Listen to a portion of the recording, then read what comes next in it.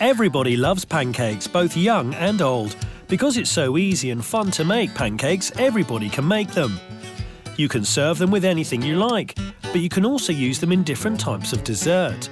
I've got 3 suggestions for you. You can bake them in a flash and serve them with your favourite garnish, or you can use them in an impressive cake topped with red fruit. And if you're in for a culinary treat, I've got this pancake recipe with yellow pudding inside, an orange and a lovely Grand Marnier sauce on top. When there's pancakes on the table, it's a party for sure. And if I were to use my family's recipe, I would be adding this and that, odds and ends, but not here. We're using a clear recipe. I'm starting with 8 eggs.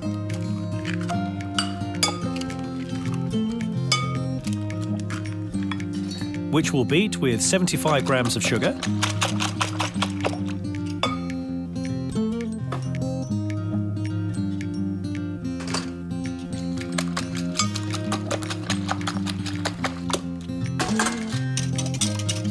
And then I add 1 litre of full cream milk.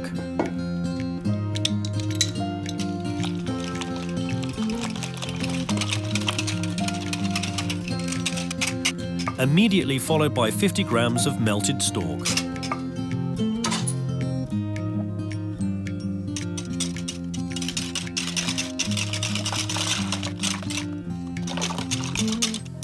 And to conclude, I'm adding flour. I'm using 400 grams, and here again, I'm opting for self-raising flour. You'll probably know by now, first the flour, and then add some baking powder.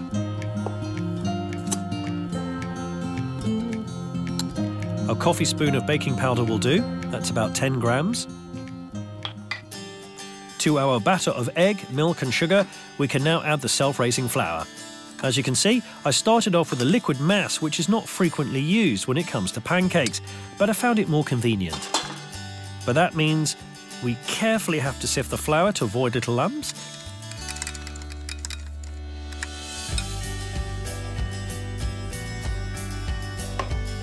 Depending on the desired thickness of your pancakes, you add more or less. Now I'm loving mine. Really thin, like a crepe, which have risen a bit thanks to the baking powder we added.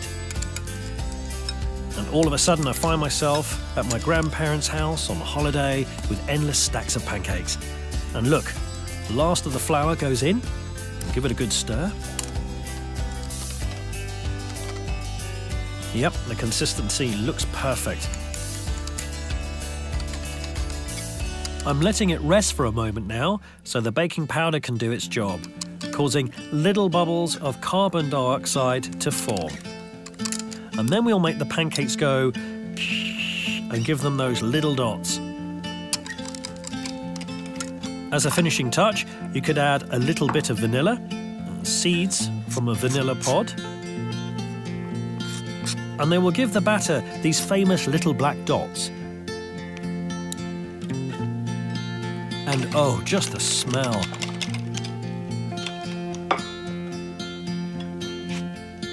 The batter for our pancakes is ready. I only need to prepare my pans. Now, part of the secret to making perfect pancakes is a good pan.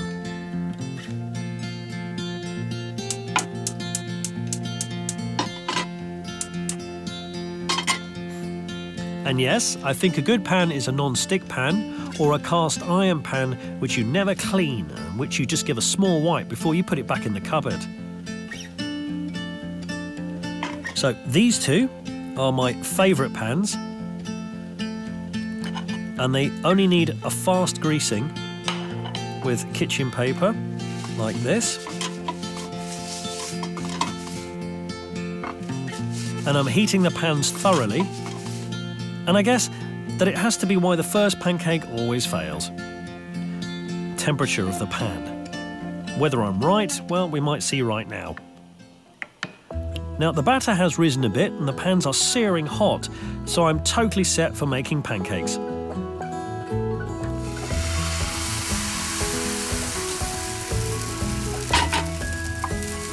Just 1 spoon of batter should do to get the perfect thickness. And we can see the baking powder gradually doing its work, creating these little bubbles in our pancake. I've got this little trick. though not ideal for stainless steel stoves because of the risks of dents, to just with your pan, and you should be able to flip your pancake in one smooth gesture.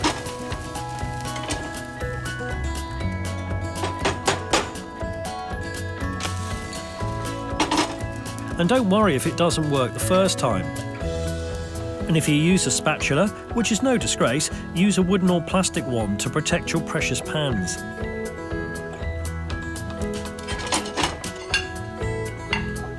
And hereby we can clear up the misunderstanding that the first pancake always fails.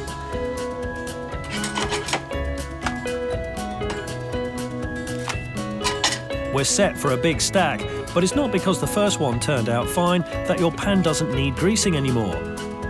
Again, our ritual: kitchen paper, a little bit of Stork, and we're off.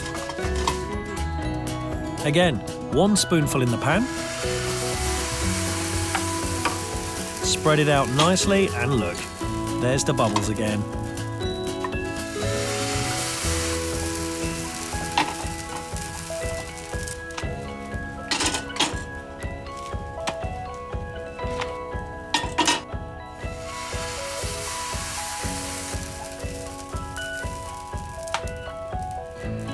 Look, for me, this is what a perfect pancake looks like.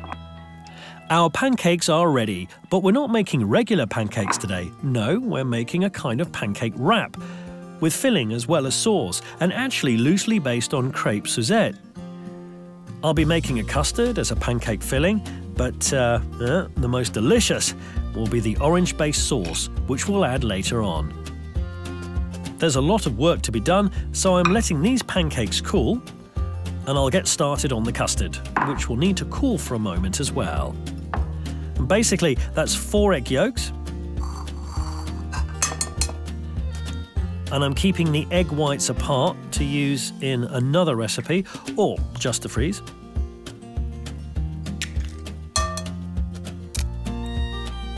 In the meantime, I'll put half a litre of milk on the stove with a vanilla pod in it, because it needs to be a truly fine custard.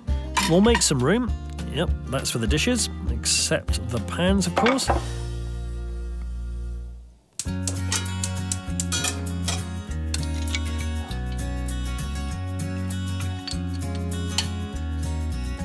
Now cut a nice and thick vanilla pod lengthways and mix all the delicious black seeds into the milk, giving our custard those black spots.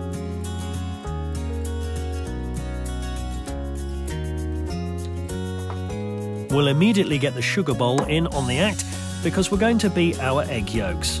En ruban, as the French say. Let's say about 50 grams of sugar. There it goes. And 50 grams of pudding powder. Most of the time that equals 1 bag.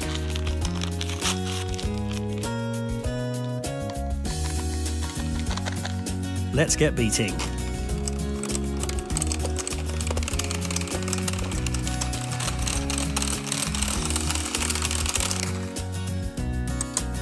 Yep, until it turns pale and creamy, we know the ruban is ready, so we can finally add the warm milk.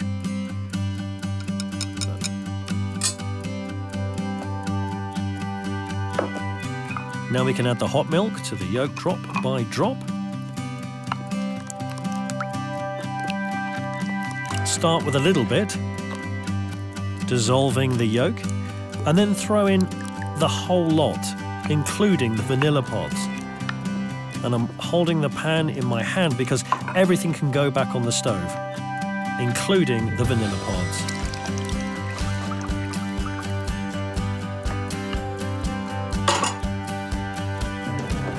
And our custard can now thicken on the stove.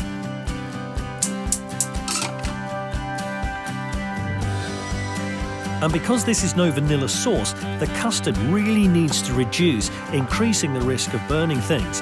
So, stay alert and keep your focus.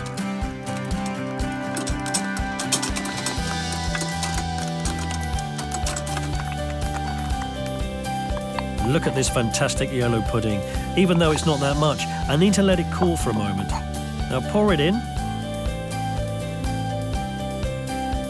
And yes, here you can leave vanilla pods in as well, still allowing it to spread its flavour.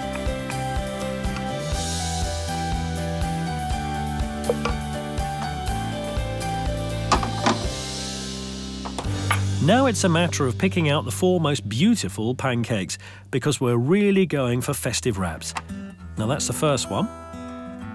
And of course, we're filling it with custard, but also with some orange segments. 1 segment per pancake should do, because we'll use the other bits in our sauce.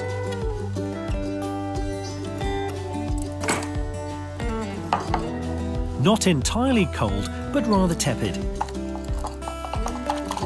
Give the pudding a good stir and you'll immediately notice it's a firm pudding which is not too sweet.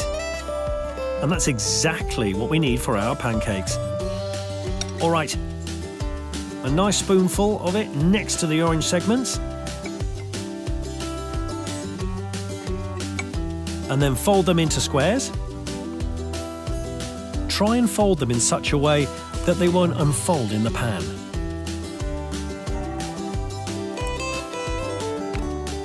That looks fine.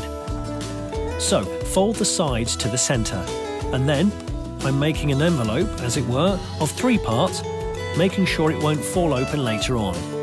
And if you place the pancakes on the cutting board like this, and later on in the pan, I'm absolutely confident they won't fall open.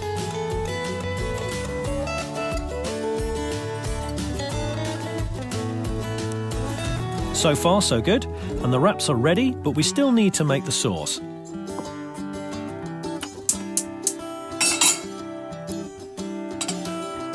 For the orange sauce, we're starting with a caramel. I'm using 50 grams of Solo, to which I'll add 50 grams of sugar.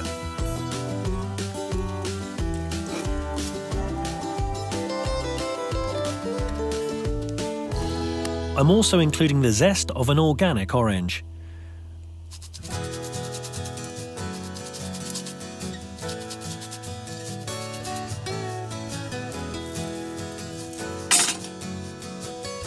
And I'm adding the juice of the orange as well.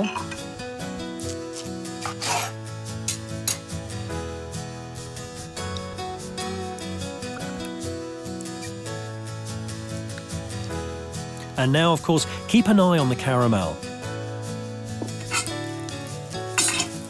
And just about when it starts turning golden, put in the orange juice.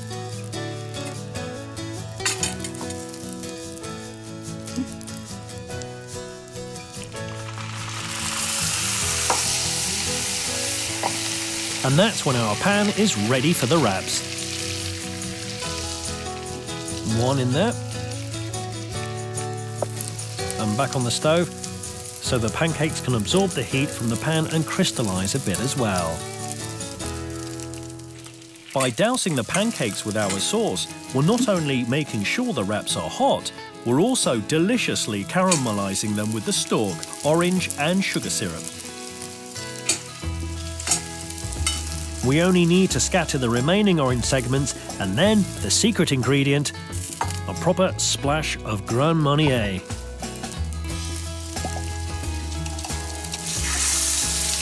Which is usually accompanied by big flambe flames.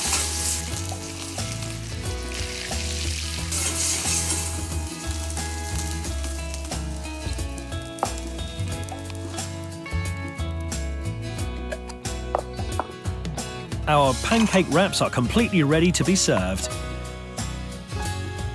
Crispy pancakes, a smooth custard filling, some orange segments on top, and a spoonful of sauce. And for the green touch, in combination with the oranges, mint is the way to go. Look at that. Filled pancakes with a custard filling, oranges and a Grand Marnier sauce. Now that's how you conclude a dinner party, if you ask me.